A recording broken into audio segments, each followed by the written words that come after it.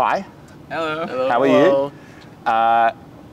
Can I get you guys to introduce yourselves and then tell the guys back home where we are right now, what we're doing here? Okay, so I'm Nikhil. I was part of the TJ Space Program for 4 years, and last year was my senior year, and I was the project manager. So I helped to get our current satellite off the ground and launched. So that's basically what I did. Hello, I'm Arush. I was part of it for 3 years. I kind of took a hiatus last year, but I've been technically a part of the electronics team, and that's mainly what I did 3 years ago. But I just kind of filled the gaps. I did like orbital stuff, like passive magnetic stuff, just whatever was needed to get the thing off the ground. Hi, my name's Kareem. I'm also a graduated senior. I've been part of TJ Space Program for 2 years, and I was electronics lead. I helped with PCB design, but I also helped around with writing our flight software and also with final assembly. Wow, so you have all got your fingers in like a lot of different pies. Everyone does a little bit of everything. All are honeypots. So our philosophy, I guess, in trying to take on work is if you are interested in it and if you are dedicated to like doing it, all you gotta do is just say, I wanna do it, and you put in the effort to do it. The learning curve of building a satellite is, as you guys probably know, is extremely high. So all of us have to work extremely hard to kind of figure these things out, but that's part of the fun. So working together, we will often try to take on challenges that we have no clue how to do, like PCB design. I don't think anyone really knew how to do when we first started this club. Along with the idea that we're building a satellite, how the heck do you assemble something like space grade wise? And so we just choose what we want to do, and then from there we work together, we figure it out. We have help from our mentors, but most of it's just like self-learning, self-studying, and doing it. I literally just went and found something I didn't know how to do, and I was like, ooh, that seems cool. And then I went and like engaged myself with that, and I think that's like the common theme. It's just fun to do. It's something that's completely exotic to us, as Kareem said. And so it's just a blast to sort of go around, find stuff that we don't know, and then figure it out. And you know, at the end, we had a lot of fun, and we also learned something that's going to be useful for us in the future, like PCB design, like analyzing a bunch of research papers at 9 p.m. in the night. 9 p.m. is a little like... I know. I think it was yeah, okay. Okay, I'm trying to make ourselves look a little bit better, but okay, yeah. Stuff like that, it's just fun. It's just helpful, so we do it. Yeah, so I guess my thing to add to this is that like this is one of those things that I think definitely makes our club special. Basically, we don't really have, distinct roles. Like there's not going to be any one person who only ever does this one thing because that's what they're good at. Basically, everyone here has their fingers in like multiple things. Everyone here has looked at something that they've had absolutely no clue about and went, hey, that's kind of cool. I kind of want to learn that. Like this is just a part of our culture, I think. So like I think that's one reason why we've been successful. I actually want to talk about that culture stuff a little bit more because that was one of the things that brought you guys here to the Smallsat conference, right? You had a look at a bunch of other school cubesat programs, and well, I guess do you want to take it from there and explain the kind of the research that you did and the paper that you presented into other school programs? We interviewed 6 other high schools. We reached out to 9 and 6 replied. And all of those programs we interviewed and asked, basic questions about how they were running their program and like, how they were doing things, what kind of missions they were taking on and how long it was taking, how much success they were having. And what we found is like, general summary would be like, people who use kits have faster mission times than people who don't use kits, which, that's pretty much expected. We also found that a lot of teams have like, a more of a focus on like a lesson-based learning based on the CubeSat. It's like the teacher buys a kit and it's like, and it's this month in science class or this semester in science class, we are building a CubeSat where they work through it like bit by bit and they do each component and pull it together. That's like one of the models that we kind of saw. The other one is that like you have a teacher or an outside mentor, one of the parents of the student team who basically, is already like into satellites and, they, kind of slowly guide them through it over multiple years to get it done. Like it's definitely, it's interesting to look at how other people are solving these same problems that we're facing. None of the 6 teams that we had like an approach that was like the same as another team. Like everyone used a different combination of kits, of like commercial off-the-shelf parts, of fabricating stuff themselves.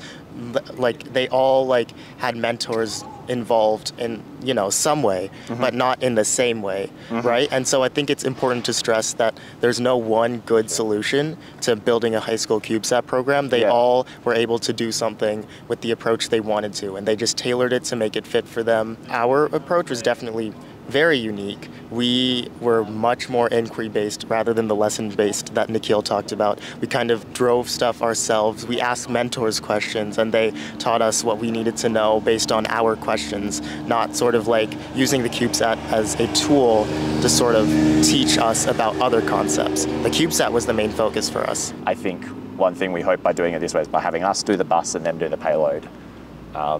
It really forces our high school students to talk to university students and talk to our professors and stuff like that. And they end up building these connections because they have to work together. They can't just go it alone. And I think that's, and ditto, like it forces our PhD students to actually talk to the kids because it's like, well, we need to do our payload integration, so we need to know what these payloads are actually doing. So it kind of forces us to talk to each other a little bit, which is one of the things we really want. We really want to build a stronger connection between our universities and our high schools. So. Yeah, and that is something we saw. A lot of the teams we interviewed had a very strong connection with Irvine. Irvine had a connection. Was it with UC Irvine? UC Irvine, yeah. Yeah, and then some other one had a connection with Oak Ridge National Laboratories. That's cool.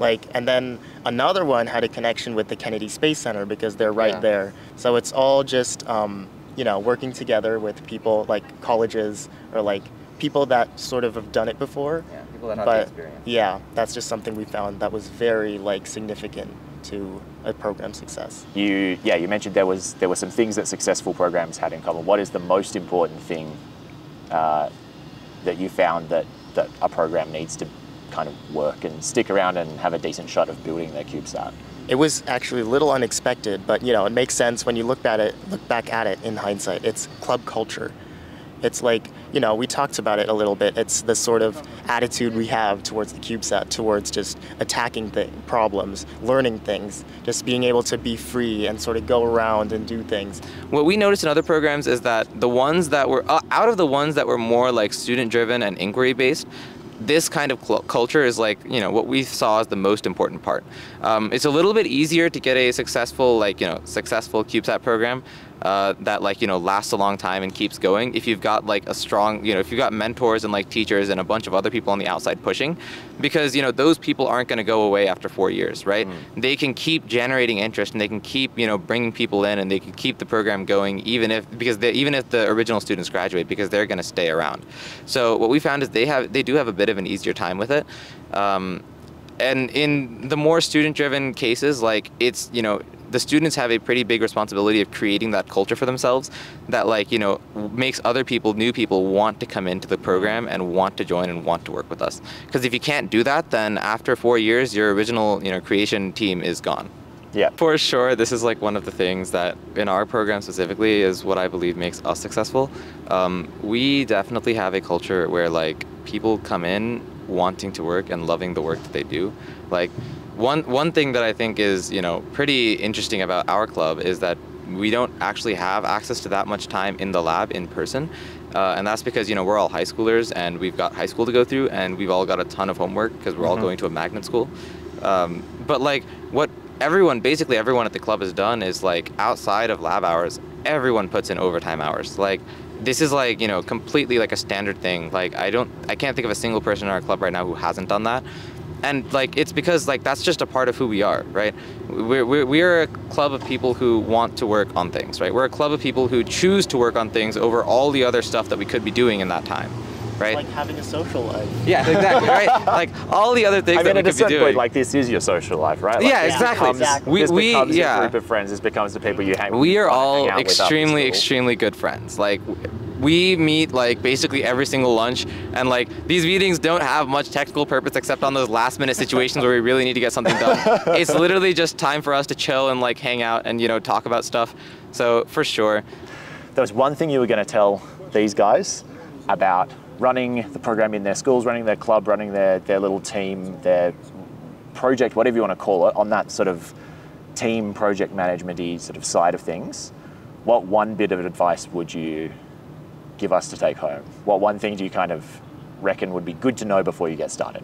You might get bogged down in the sort of like technicalities and details of the logistics of everything. There's a lot of stuff to organize, and usually, at least for us, they don't always get organized. But like at the same time, that's not, I personally feel that that's fine, because the most important thing is having ourselves in the sort of mood to do things and having that culture be so tight, right? And so I think it's okay that we don't think too much about like the hard, cold like logistics, and we focus more on bonding together as a team. And so I think if you feel, you know, that you're sort of sacrificing like some of like your thing is not as well run as you like, but you also like just love being there, you're doing it right, right?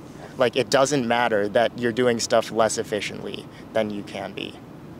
My number one advice is to do what works for you, because like in my opinion, all of the CubeSat programs we interviewed are successful because those students are learning skills that are going to be incredibly useful for them in the future. Like they're learning how to be engineers, you know? Yeah. And like results aside, like, you know, how like, you know, real the accomplishment is aside, or like, you know, whatever else you want to call it, I don't really know if any of that actually matters. Like I think that if you have a program and like, you know, you're wanting to start something, you know, pick a project that fits your needs, right? You know, if you have access to all of the mentors, if you have access to a university partnership, absolutely go for it, you know? If you want to use satellite kits to make your life easier and make the launches go around faster, go for it. You know, there's absolutely no shame in doing that. And I guess one thing I want to say is don't be afraid to learn new things. I think a lot of stuff with satellites is very intimidating at first when you look at the kind of things that like what that goes into building a satellite, being able to have the foresight of all this design and everything like that.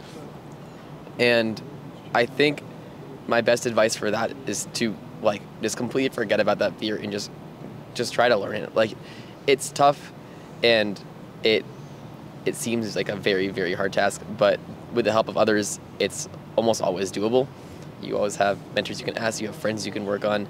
The community of our satellite program has been very, very helpful with this, and I think building a culture of a club definitely helps with learning this stuff. But I guess my advice is don't be afraid to learn really, really hard things, and you'd be surprised how close it is to your reach.